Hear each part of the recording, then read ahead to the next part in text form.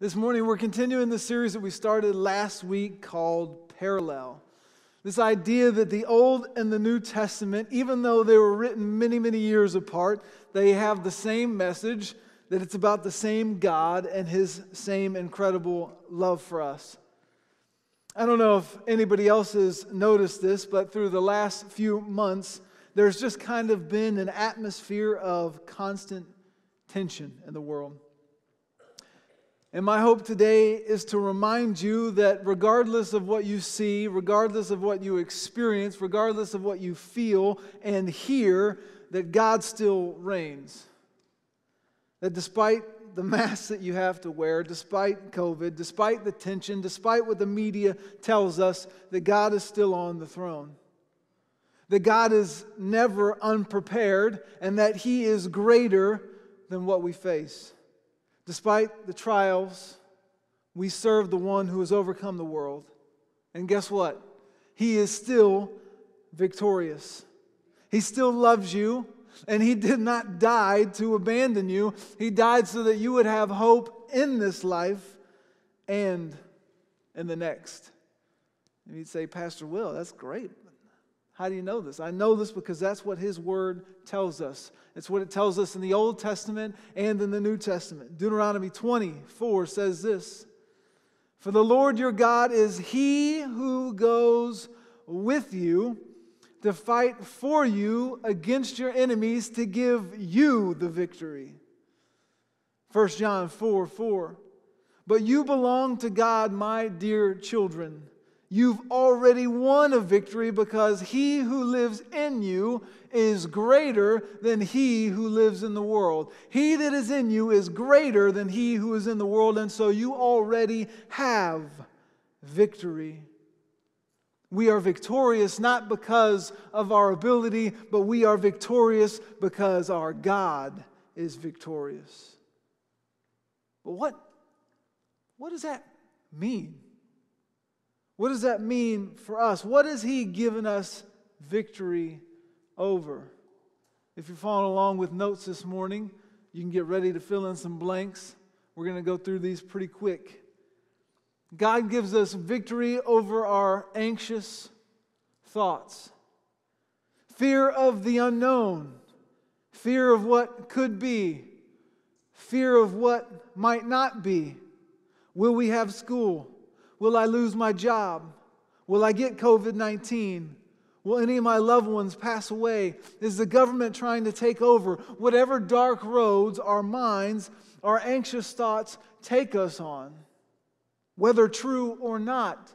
Philippians 4:6-7 says, "Do not be anxious about anything, but with everything, by prayer and supplication, with thanksgiving, let your requests be made known to God." And what will happen? "And the peace of God, which surpasses all understanding, will guard your hearts and minds in Jesus Christ."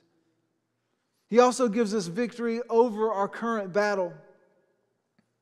Whatever it is that you're struggling with right now, whatever sin, whatever sickness, whatever trial, whatever temptation, whatever frustration, whatever obstacles you face, whatever valley you feel you're walking through right now, whatever it is that's weighing down on your hearts, I read again Deuteronomy 24, "For the Lord your God is the one that goes with you in your struggle, with you in your fight, against all of your enemies, against all of your current battles, to give you victory." It's also victory over our past. The sum of all our mistakes, our failures, our mess-ups, our bad decisions, the things that you can't seem to forgive yourself of. Isaiah 62:1-2, I just want to read the highlighted part. "You will no longer be bound to who you used to be, for I will give you a new name." Straight from the mouth of God. No longer bound to your past. He also gives us victory over the world and its rulers. The pull of the world, our desires and vices, all the enemies that are working against us, Satan and his band of demons, and the desire for us to be God ourselves. Ephesians 6:12-13 says, "For our struggle is often not against flesh and blood, but against the rulers, against the authorities, against the powers of this dark world, and against the spiritual forces of evil in heavenly realms. Therefore, put on the full armor of God so that when the day of evil comes, you may be able to stand your ground. You may be able to have victory through what God has given you. And last but not least, God has given us victory over death. 1 Corinthians 15:55 through 57. O death, where is your victory? Death, where is your sting? I don't see it. Because the sting of death is sin, and the power of sin is the law. But thanks be to God who gives us victory through our Lord Jesus Christ. So death becomes something that we no longer should fear, but something that we welcome now in eternity, because death is where our Savior waits for us. It's where He finds us. Death is where God gives us new life.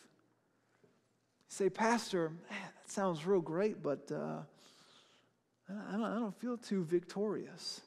How do we experience this victory that you talk about? I'm glad you asked. I think there's three things that we can do. First and foremost, we have got to learn to stop fighting for our victory and to fight from His victory. Instead of fighting for your victory, fight from His victory. Now, I'm assuming that most of you that are in here today have heard the name Michael Jordan before. Michael Jordan is arguably the greatest basketball player of all time. But I'm guessing that this morning that you don't know a man in which I know as the Haitian sensation. My brothers grew up playing basketball in high school, and I tried to be at every game that I could be at. And they had a guy on their team that was from Haiti who we called the Haitian sensation. And his basketball playing skills were nothing but not sensational at all. In fact, he did something that I didn't think was possible. He dunked on the wrong goal. He scored points for the wrong team. So we would be willing to say that Michael Jordan is just a tiny bit better than the Haitian sensation, but both of these men have something in common. Both of these men couldn't win on their own. I don't know if you watched the Last Dance, the documentary on Jordan. I really enjoyed it, but one of the pieces that I enjoyed was his early career and watching him play against a Celtics team that had 5 Hall of Famers.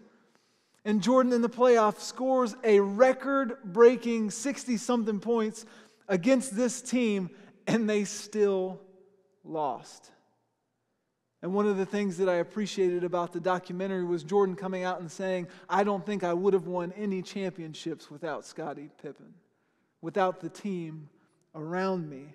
So whether you're Michael Jordan or you're the Haitian sensation, you cannot win on your own. And the same is true of life. You know, we give Kevin Durant a hard time for joining a 72-win team, but that's exactly what God wants us to do spiritually. He says, why don't you join my team, a team that has already won the victory? It's your choice. You can keep trying on your own, or you can join my team. If you want to experience victory that is already happening, sometimes we've got to let go of our own agenda for God's, our own way of doing things, and trusting in God's plan. Genesis 16:2 says this.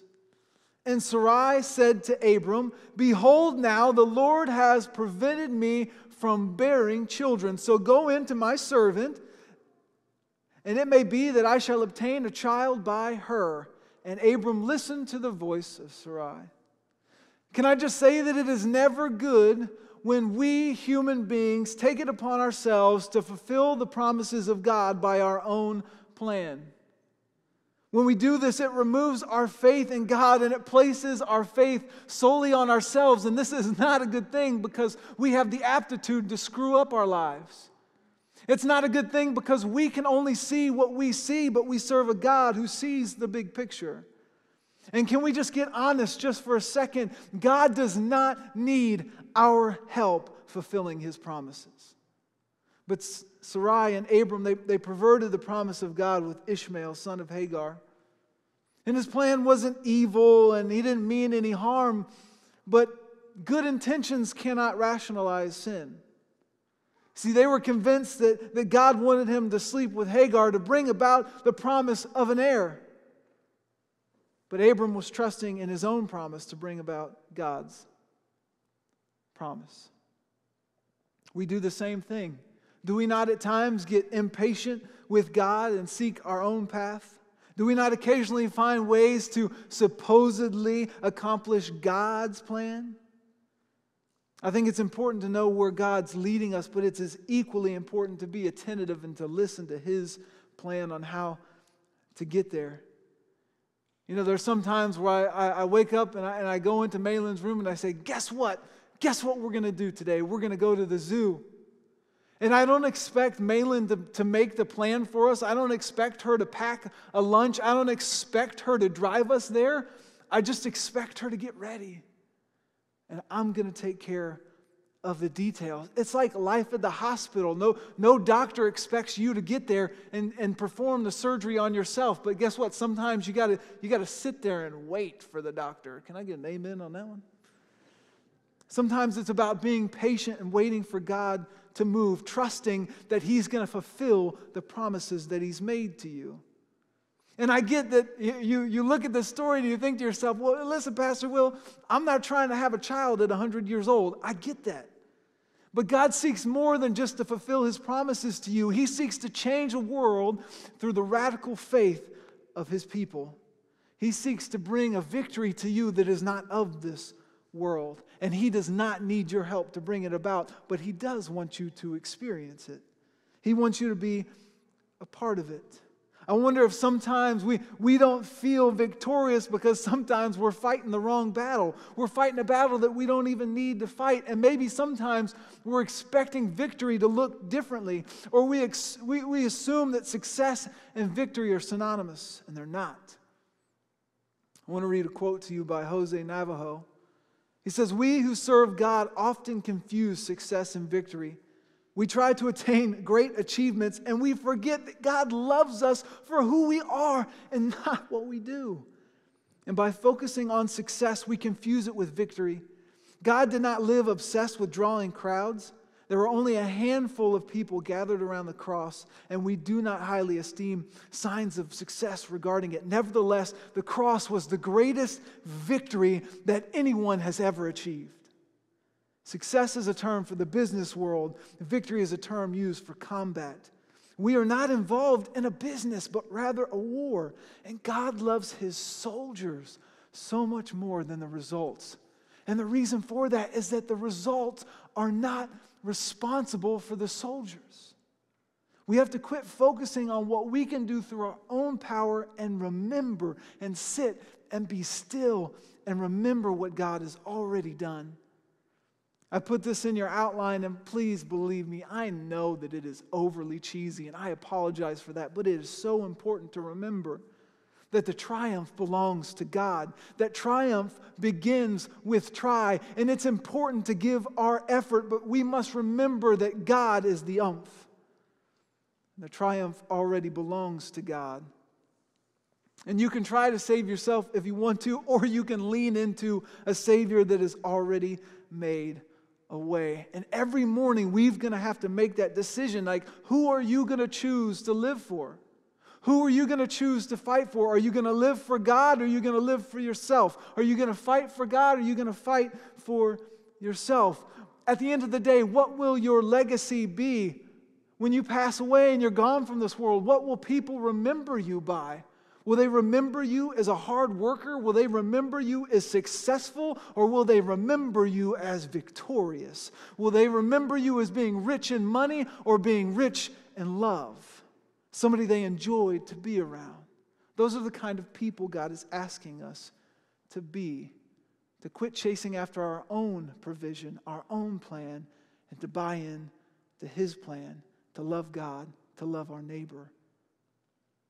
The next piece of this, I think, is that we've got to quit trusting how we feel and to start trusting in His Word. Instead of trusting how you feel, trust in His Word. Those of you that know me pretty well, you know that I love to take pictures, and I love to take pictures of wildlife, and so I love to go to the zoo, because at the zoo, the animals can't run away from you, and it makes it just a little bit easier, a little bit nicer. But one of the biggest problems with taking pictures at the zoo is that there's quite a few animals that are in, they don't call them cages because that's rude, they call them enclosures, okay? And so sometimes it's difficult to get a good photograph through a fence, right? And so sometimes you end up with a picture like this. And you're like, man, that would have been a cool picture other than the fact that you can see fence, the lines across this face. And so there's a little trick with photography that I've learned as I've done more, is that if you have some space between the fence and the animal, and you get close enough to the fence, you can focus on the animal, and you can focus so much on the animal that the fence becomes so out of focus that you can't see it anymore, and you can get an actual picture where the fence isn't in the way, right? The same is true of our lives. You can focus completely on how you feel. You can focus on the world around you, or you can focus on the Word of God. You can focus on the Word of God so much that your feelings still exist. Listen, the fence is still there, and praise God the fence is still there. Because I wouldn't be here today. I would have been lunch, right? The fence is still there, but you don't see it. Your feelings are still there, but if you trust in the Word of God, if you let the Word of God soak over your life, it changes everything. So you've got to decide today which one are you going to choose to focus on. You're going to have to decide whether or not you want your life to be defined by your feelings or to be defined by your faith. Romans 8:31-39 says this, What then shall we say of these things? If God is for us, who can be against us? He who did not spare His own Son, but gave Him up for us all, how will He not also with Him graciously give us all things? Who can separate us from the love of Christ? Should it be tribulation? What about distress? What about persecution? What about famine? What about nakedness? What about danger? Maybe the sword? No, in all these things we are more than conquerors. More than conquerors. Because of Him who loves us. And then Paul goes on and says, For I am sure that neither death nor life, angels nor rulers, nor things present or to come, nor powers, nor height, nor depth, nor anything else in all of creation will ever be able to separate me from the love of God and Christ Jesus our Lord. I don't know if your experience has been any different than mine, but tribulation, distress, persecution, famine, nakedness, danger, the sword, none of those things make you feel good, right? None of them do. But what Paul is saying here is he says it's okay because none of those things have the power to separate me from the love of God. And I'm going to refuse to give them power over me because I believe deep in my soul that my God is greater. He says here, I am sure. So my question for you today is, are you sure? And listen, just because you don't feel like a conqueror doesn't mean that you're not one. Listen, I'm a youth pastor. Most of my life, I don't feel like an adult. I still feel like I'm 18 years old. We went on this trip to Broken Bow, and I got out of the car to get groceries, and I'm thinking to myself, why did they put me in charge? I'm just a kid, right? And anybody in the youth group, especially Danny right here, will tell you that there are times that I don't act like an adult, right? But it doesn't mean that I'm not one.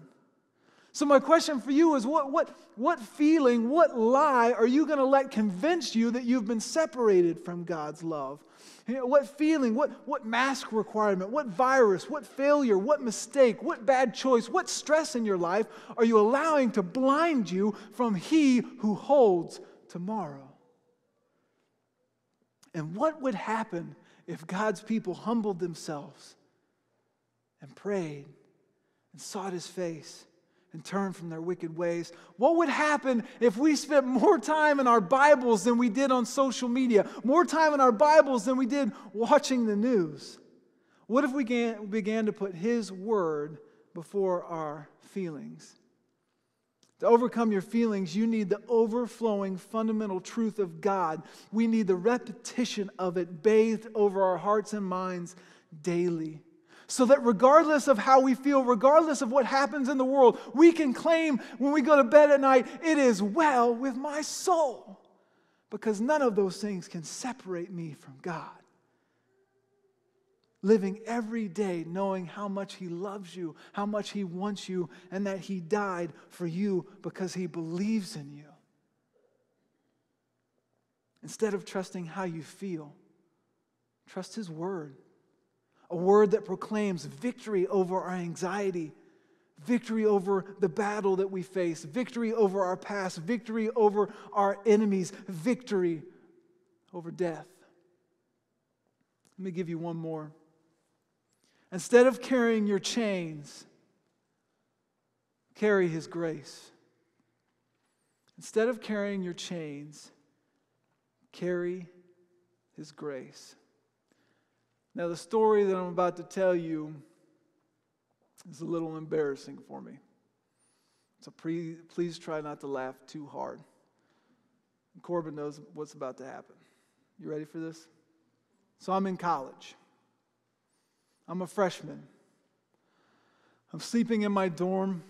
I'm having a great night's rest.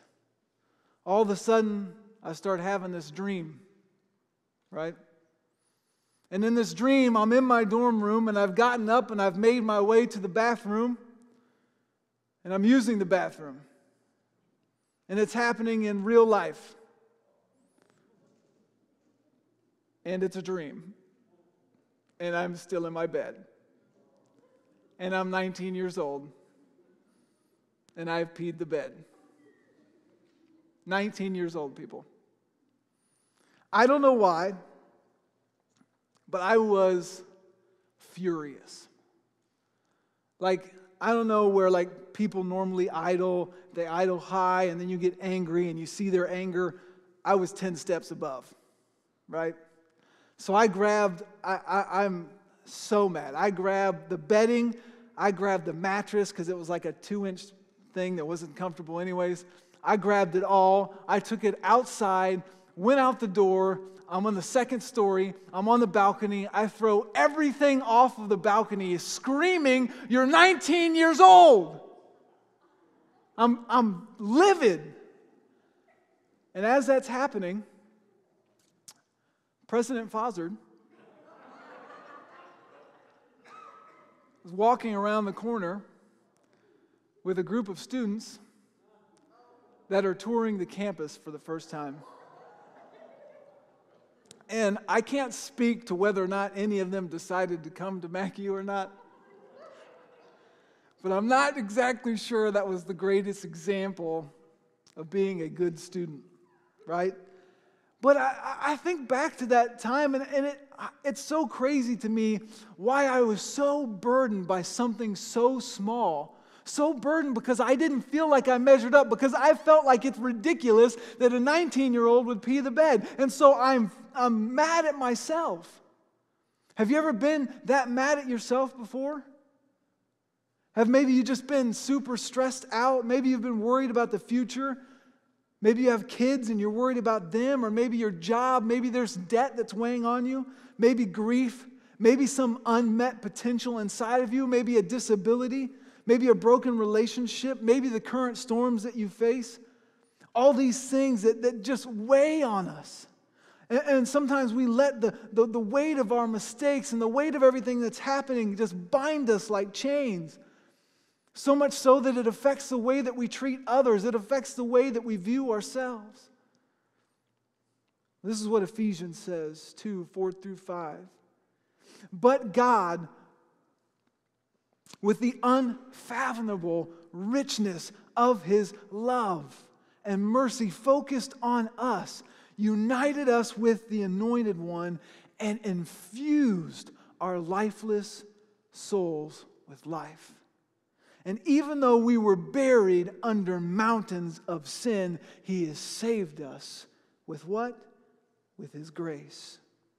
I love this because even though you might be buried under a mountain of sin, even though you might be buried under a mountain of your own baggage, under your own foolishness, it doesn't matter because He has saved you with grace. Not because you deserved it, not because you earned it, not because you wanted it, because He loved you and He gave it freely. Scripture says that if you have the faith of a mustard seed, that you can move mountains. And I'm starting to realize that maybe He wasn't talking about moving literal mountains, but maybe He was talking about moving those mountains of burden that have come over us, that we carry with us every day.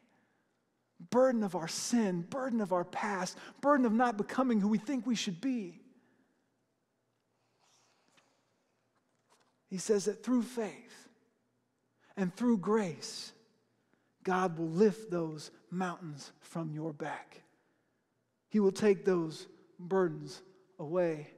Matthew 11:28-30 says this. It says, "Come to me, all who labor, all who are heavy laden, and I will give you rest. Take upon my yoke.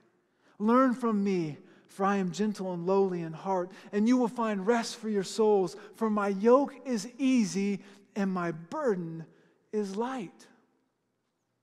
Jesus here is telling us, He's saying, come to me and I will give you rest.